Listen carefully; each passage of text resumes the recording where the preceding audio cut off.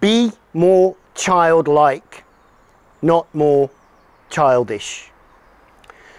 So there's a little bit of a myth that there's something wrong with children until they are taught and educated and guided into a more adult, civilized way. I don't think that's true. I think a lot of what we possess naturally as children is good, it's healthy, it's pure, and many of us as adults would benefit from getting back into that more childlike state. A place where we don't worry unnecessarily about the future. We have a lot of play, we have a lot of fun, we're living life more naturally in the moment. We are naturally curious about things and ask lots of questions and want to learn and grow and understand. What's wrong with that? So could it be that our children are our greatest teachers?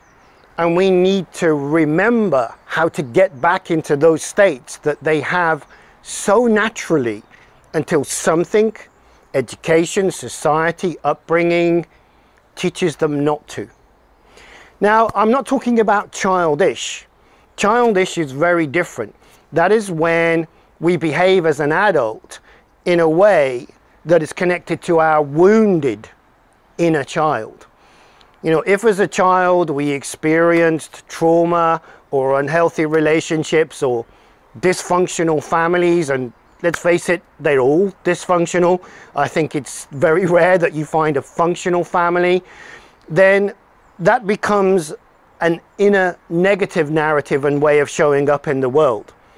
That's when we need to heal that inner wounded child and learn to step into our more adult self that is more responsible, more independent, more full of self-love and self-acceptance. So that's childish, and that's working to move away from our wounded inner child.